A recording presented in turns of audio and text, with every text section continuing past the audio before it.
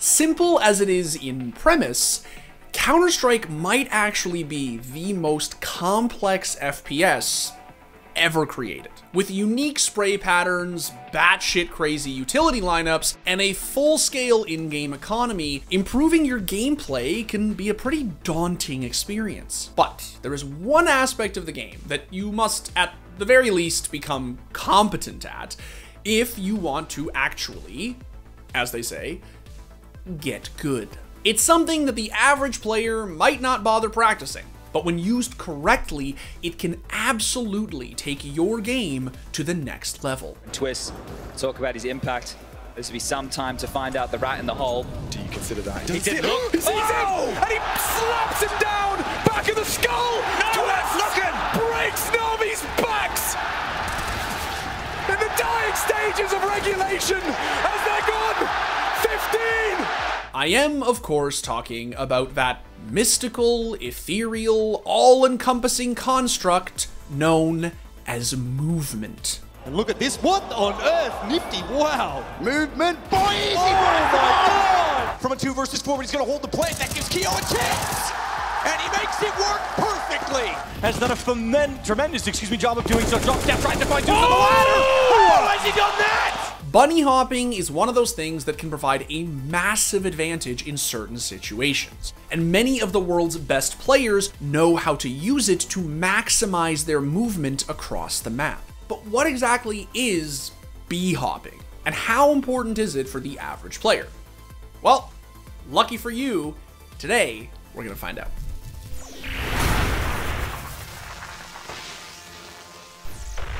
Okay, so before we start talking about them crispy hops, I must ask that you like the channel. Nope, like the video, subscribe to the channel, and turn on notifications. Also, be sure to check out our brand new line of merch. We got t-shirts, crews, hoodies, and I can honestly say, bias aside, that aside from being very well made, the thing I really like about this clothing is that it fits me like a glove. I know a lot of y'all are like 5'9", or at least act like it in the comments, but I'm almost 6'5", and it's genuinely very hard for me to find long clothing. So this stuff actually fits me like a glove.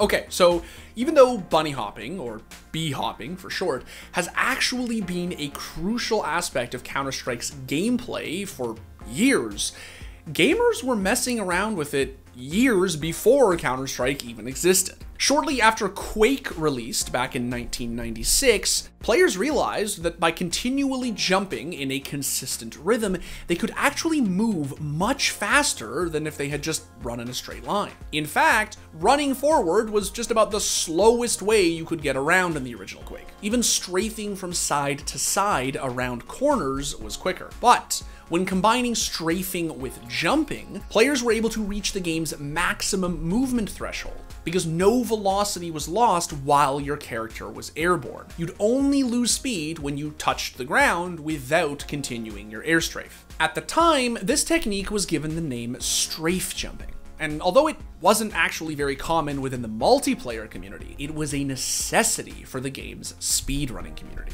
Unfortunately, Quake's developer, id Software, weren't really thrilled that fans were finding ways to exploit the game's movement infrastructures and tried removing it from future titles. But in 1998, Valve released one of the most influential FPS games ever, Half-Life. Half-Life was built on a modded version of the original Quake engine, called Gold Source. And while id Software was trying their absolute darndest to remove movement exploits from their game, Valve didn't really seem to mind. Big surprise. Soon, players began speedrunning Half-Life and perfecting their strafe jumping mechanics while pushing to improve their times.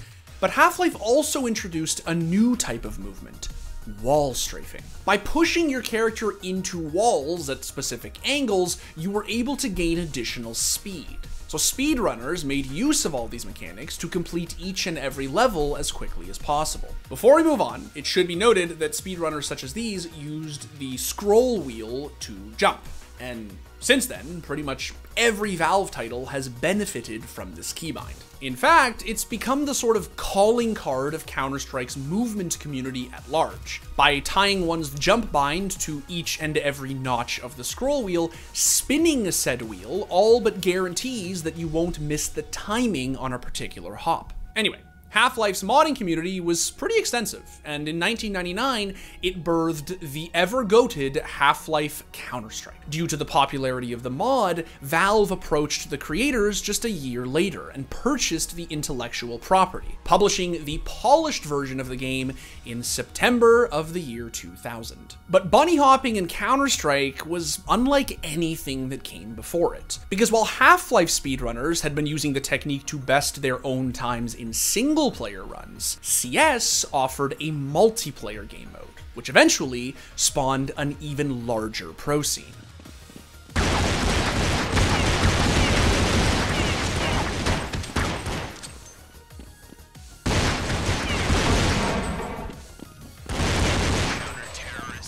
The benefits of bunnyhopping in a competitive environment were, of course, self-explanatory.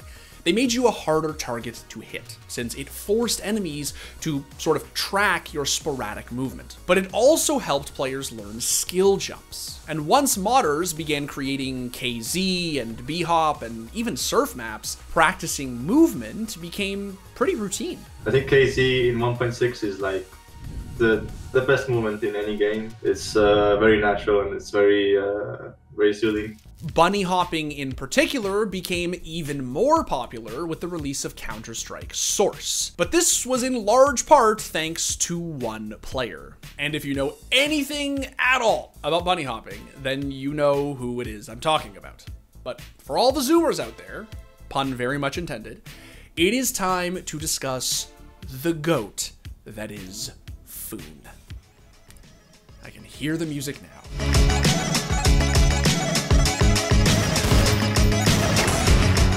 Foon's Too Much for Z-Block was a masterpiece. It was the perfect montage of movement, frags, and of course, BM. That single 10-minute video is a seminal entry in the history of Counter-Strike related media and mythology, and it turned him into a literal legend. But Foon was so good at b-hopping that some players actually questioned whether he was legit. Had he really mastered the game's movement, or was he creating these clips with the use of automated scripts? If you're asking me if I think he was legit, the answer is yes. That being said, people just forget that, like, before some of the restrictions on movement and stuff like that, it's not easy, but just that it was very doable. There were a lot of movement things in Source that were very forgiving, and by no means was it easy, and I could not do it. Like, when I had to play against him, there were times where I straight up would not leave CT spawn on nuke. Like, I would just wait for him because I knew he'd try it every round. Like, you knew, like, so in a way, it was kind of like bad to have him on your team because he was either getting, you know, these crazy, ridiculous kills or he's an absolute liability. Now, from what Flom told me, Foon did actually attend some small LANs where he was able to showcase his clean hops. Unfortunately, they weren't exactly recorded for posterity.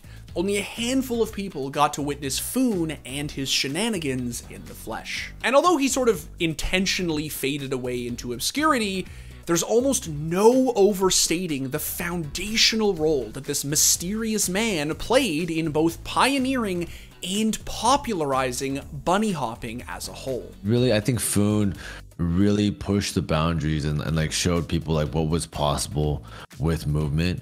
Right, it's obviously not something that's always tangible in like competitive games, but he did kind of pave this path for all these different movement players in CS now, which is honestly I think very enjoyable to watch. A lot of it is owed to people like Foon, who really kind of opened the gates for having movement be this thing that you can pursue and have that be like that kind of skill that you can kind of prioritize more so than even your aim and your game sense and everything else. So I think it's really cool. By the time CSGO released in 2012, pretty much anyone who took Counter-Strike seriously was at the very least aware of their movement. And although you definitely don't see pro players bunny hopping around the map in every pro match, hitting the right hop at the right time can absolutely make a difference in even the most basic of gunfights.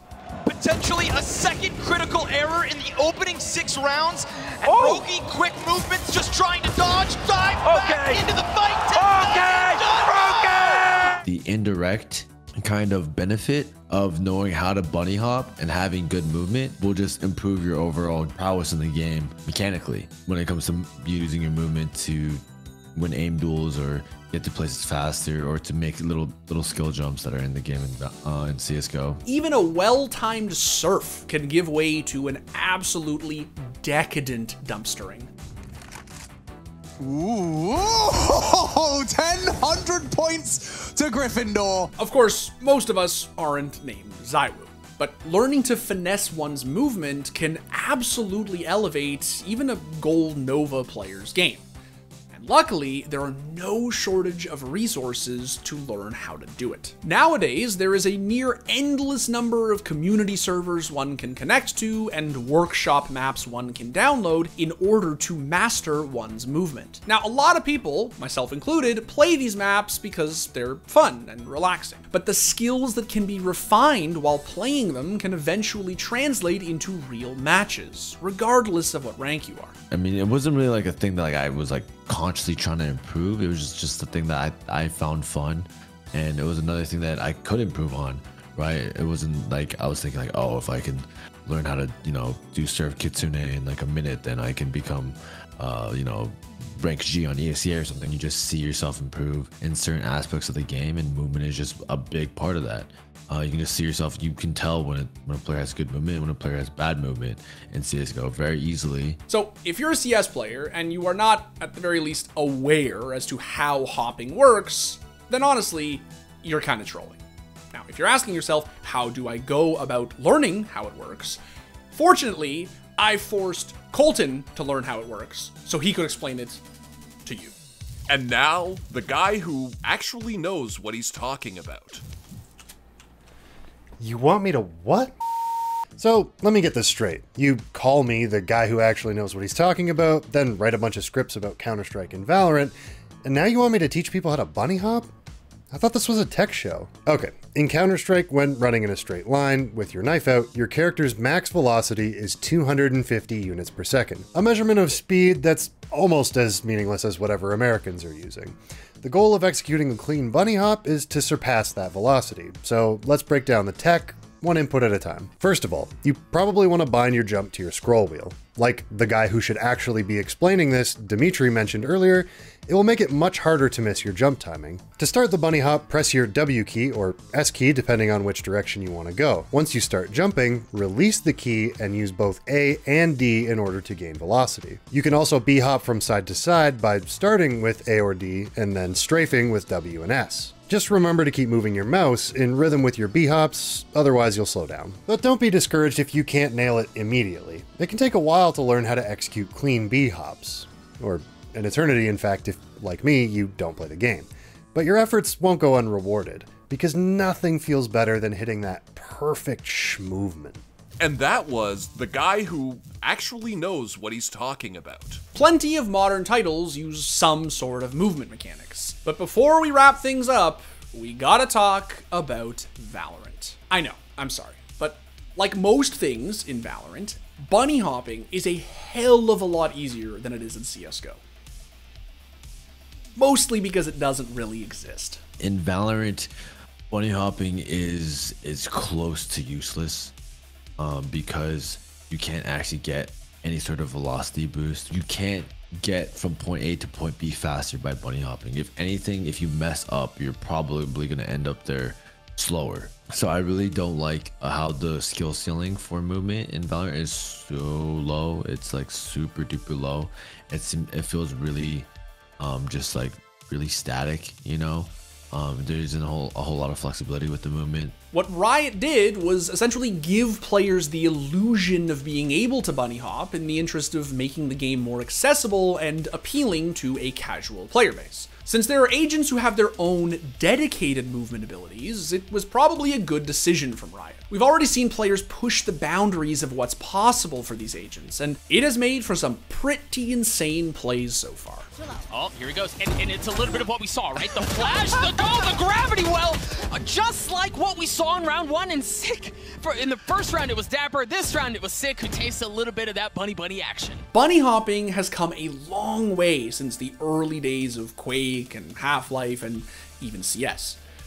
And yet, in other ways, it's sort of stayed exactly the same. There's a good chance that the FPS game that you play today has some sort of bee-hopping mechanic built into it. So hopefully, after today, some of you will consider putting a little bit of extra time into practicing your movement rather than just your aim. It might be more useful for some shooters than others, but I think we can all agree that mastering one's movement is just straight up fun. Probably not. Do you watch Peaky Blinders? It's an English, like a very English TV show about Birmingham in the 1920s and 30s. If you don't watch the show, it's not going to mean as much to you, but Danny does the most unbelievable impression. We never will let him get away with this in France. Never in France, Arthur. Oh, sorry there. Oh, sorry, bud.